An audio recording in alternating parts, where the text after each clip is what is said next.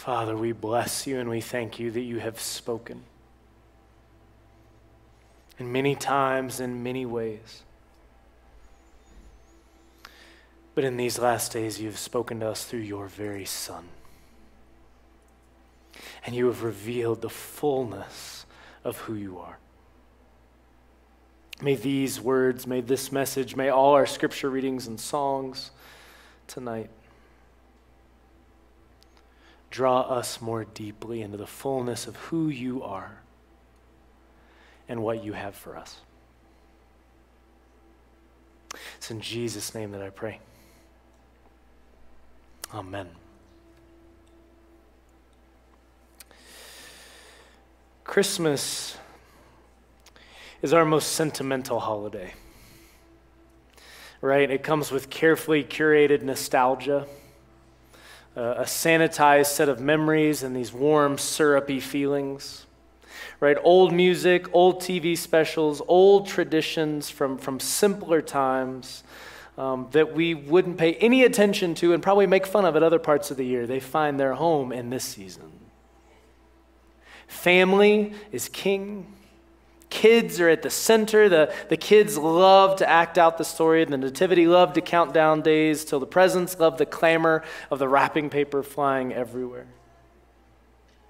It's not the kind of season when we wait with expectancy to hear stories about the time the dragon tried to devour the baby who would be king. But maybe it should be. None of our traditions are bad, I think, as far as they go. It's just that they don't go all that far.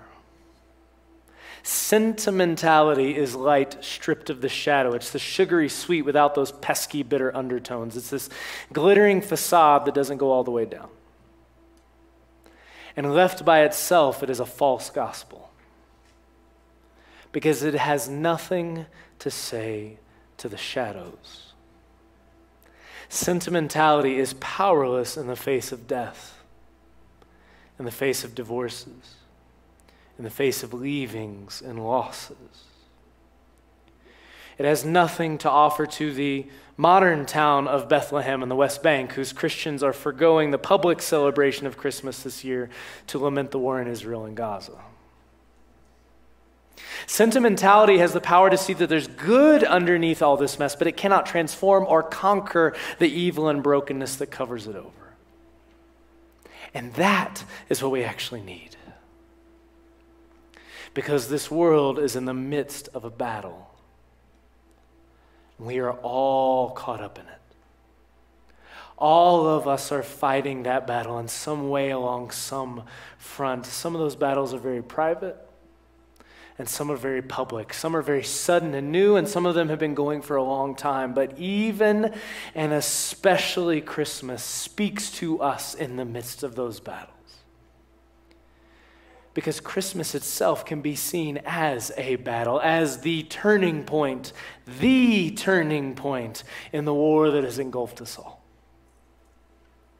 The war that goes all the way back to Genesis 3. In Genesis 3, we learn where this war began. Our first parents were placed in a glorious world by a good God who loved them and made them to have a relationship with him. But in that abundance, there was already a deceiver waiting, a creature symbolized as a snake who stood against God and wanted to destroy his creatures, destroy us. That deceiver coaxed our parents to turn away from the one who made us, to become rebels against our rightful king and join the other side. And we, in their lineage, continue to make the same decision ourselves.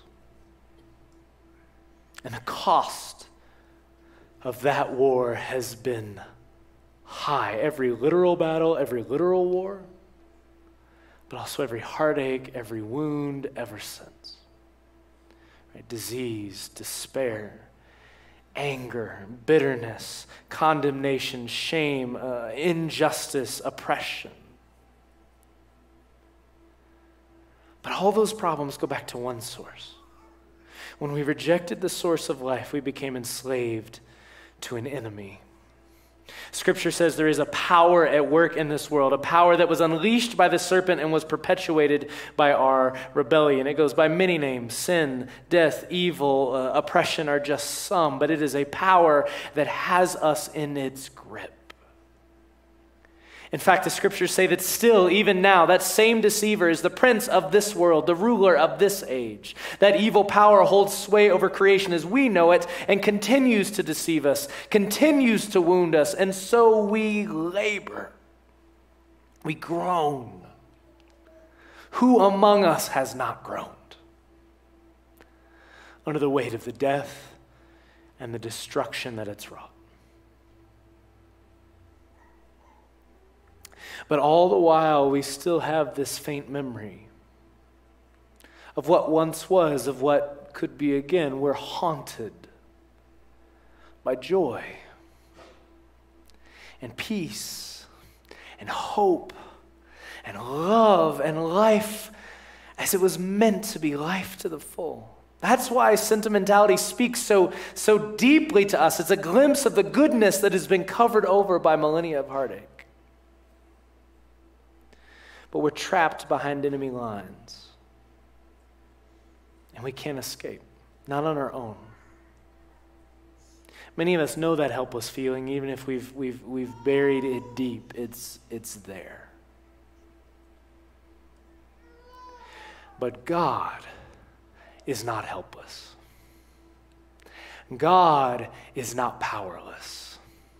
And God is a fighter. And while you might expect that God would begin fighting against us since we rejected him and sided with the enemy, he is not that kind of God. The Father, Son, and Spirit, before time even began formulating a rescue plan, a plan to fight for us. And in Genesis 4 and onwards, God begins fighting to release us from our bondage and slavery, begins fighting to bring us into that life we were always meant to have, begins breaking into history to make a new creation, a new people out of the old one. And as he's working, as he's giving these glimpses of what's to come, he gives promises. Promises that he will do battle with the serpent. Promises that one day a new king will come to lead us out of slavery and back to life as it was meant to be. It was into those promises that Mary and Joseph, as faithful Jews, were born and raised. It was those promises that were ringing in their ears when the angel spoke to Mary, when Joseph had his vision. It was those promises that they clung to when they first got word that in those days, Caesar Augustus issued a decree that a census should be taken of the entire Roman world. Now, those words sound like administrative details to us, government bureaucracy. But to them, they were words of bondage. Because in Mary and Joseph's day, a pretender was on the throne, not the one true king. There's an inscription from the Roman era, from this area, that still survives today, that reads that Augustus's birth signaled the beginning of good news, beginning of the gospel for the world. In another inscription, it's claimed that his father was the god, Zeus, that he was the savior of the common folk, that he made peace for land and sea, that because of Augustus there were fond hopes for the future and goodwill which fills all men, so that they ought to make pleasing sacrifices and sing hymns of praise. Does that sound familiar? In other words, Augustus claimed to be a son of God, worthy of worship, a savior, maker of peace and goodwill, whose birth was good news for everyone. But it wasn't. Just as anyone who promises things like that and is not the one true God isn't.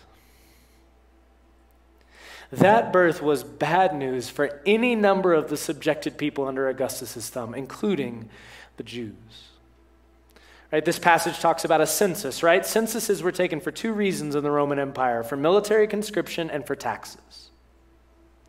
This counting was an act of oppression. It was part of Rome's oppression of Israel, a subjugated people, and a sign of the deeper oppression under evil and death, which we all face. But into that world, into that mess, into that darkness, into that injustice, into all that is not right, divine messengers brought a different message. Do not be afraid, they said to the shepherds. I bring you good news that will cause great joy for all people. Today in the town of David, a Savior has been born to you. He is Messiah, the Lord. Then a choir joins and says, Glory to God in the highest heaven, and on earth peace to those on whom his favor rests. Now in our ears, that sounds like something pretty splashed across a Christmas card. In their ears, it was a war cry. In their ears, it was a revolutionary call, because that birthday announcement was designed to push back against Augustus's inscriptions. The angels were declaring nothing less than the real gospel, the real Savior, the real Lord, the real joy, the real peace was now here. And if that real king was here, all the pretenders were going to be exposed. Caesar, absolutely. Those who followed this Messiah would have no reason to ultimately fear him, because all he could do was kill the body. But even more so, even more deeply, what was to be conquered would be the power behind all oppressive thrones, the power behind all that destroys, the powers of sin and death and hell that had enslaved humanity since the fall. Friends, Jesus' birth announcement was a subversive message that a coup was underway. That the revolution was taking root right under the enemy's nose, that the true king was being planted behind the enemy lines, that humanity's deepest enslavement was coming to an end now.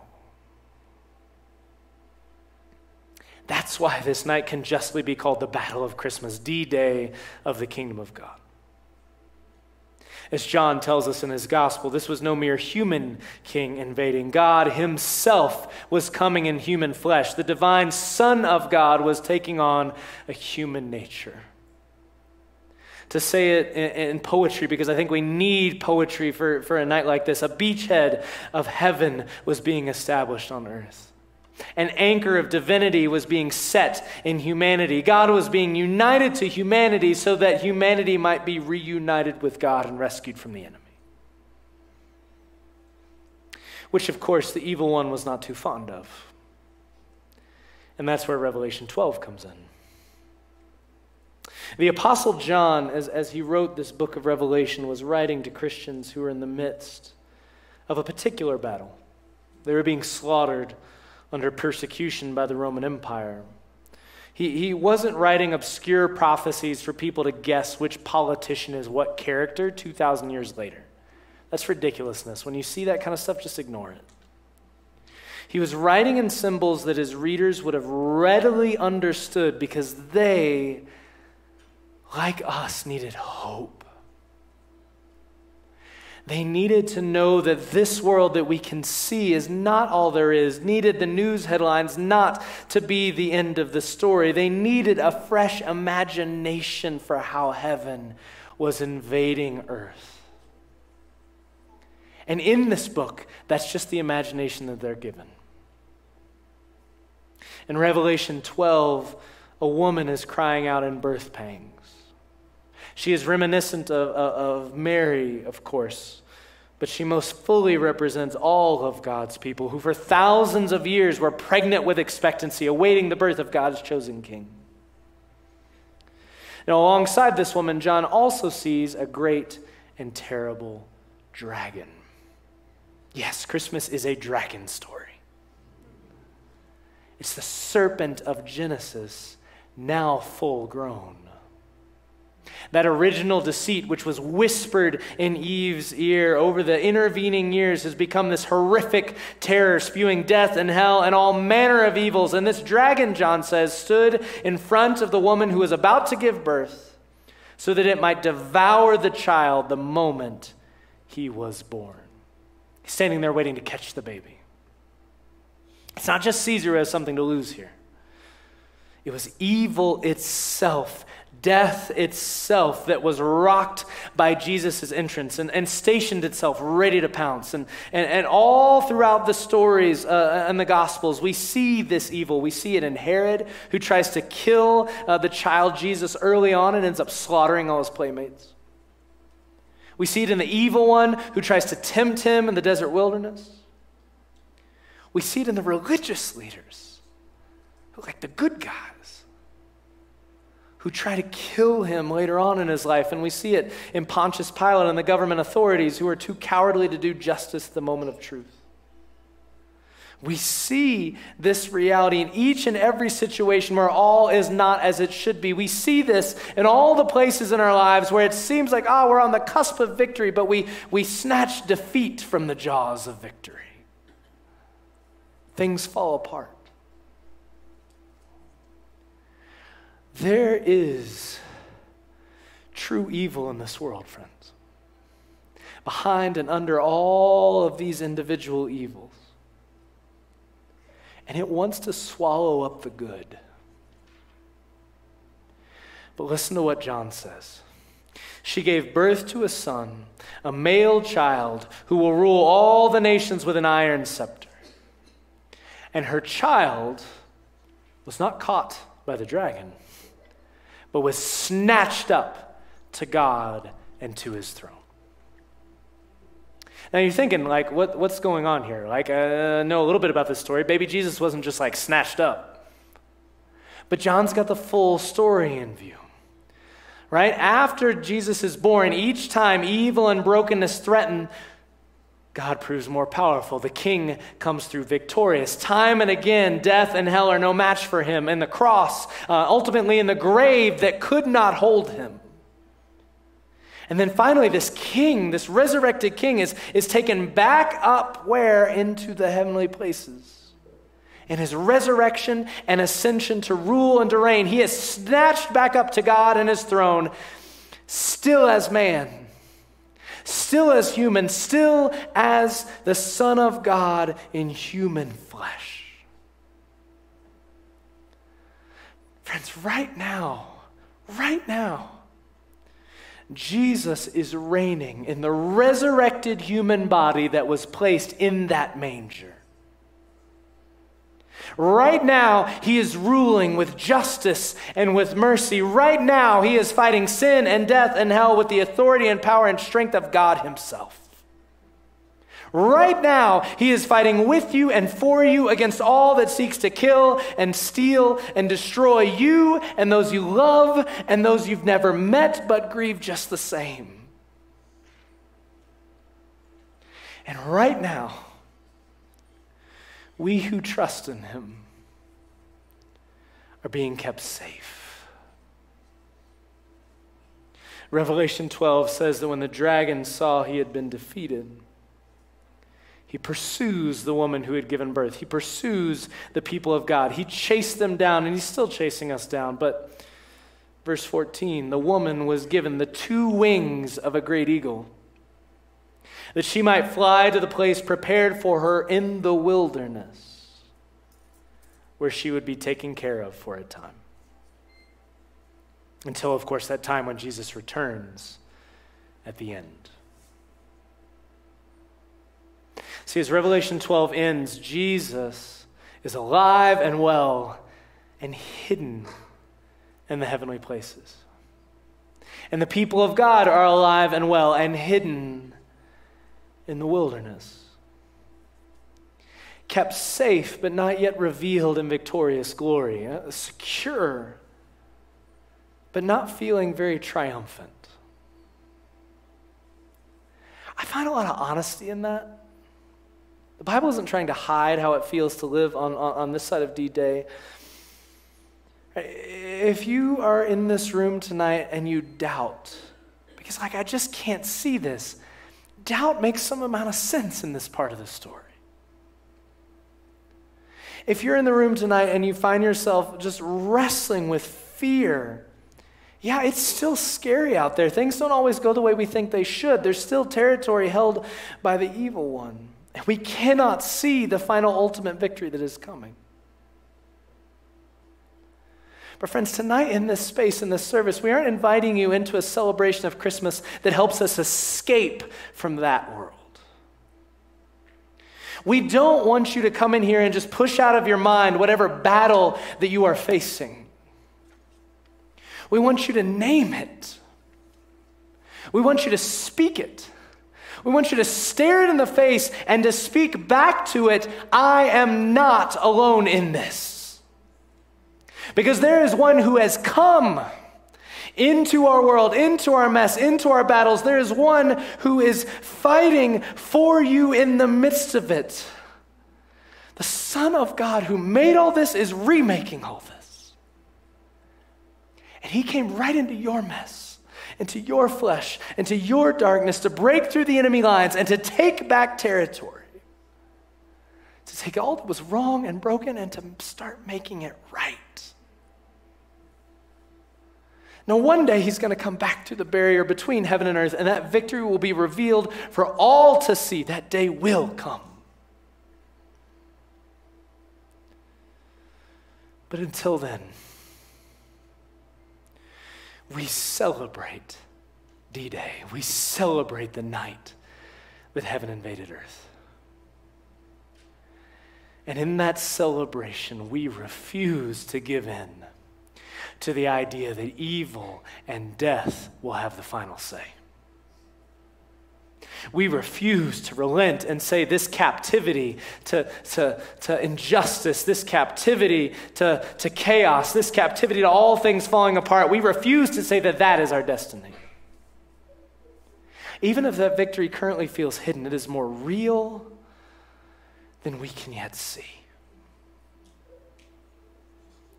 So in the remainder of this service, we're going to come to the table, refusing to accept that this emptiness we feel is the way it's going to be. We hold candles high, refusing to admit, refusing to give in to the idea that the darkness will conquer. We shout out, Hallelujah, because we know that our liberation is coming. This night, what we celebrate on this night, this battle of Christmas was the decisive moment. It was the turning point in the war. And now nothing is going to stop that victory from coming.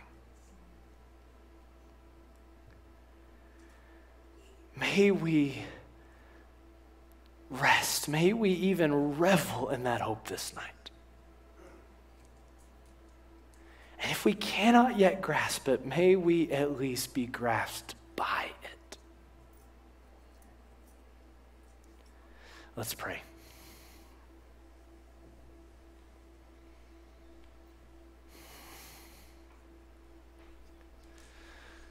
Father, in these scriptures and in these songs and in these words, in these candles and these lights, in this darkness, we're trying to reflect something of what you've told us. That in the midst of our darkness, you are coming for us. That you came and that you are coming again.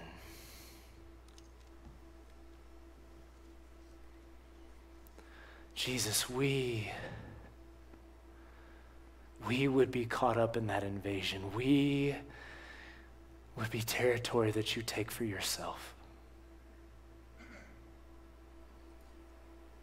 In the places where we struggle to believe, in the places where it seems easier to doubt. Capture our hearts.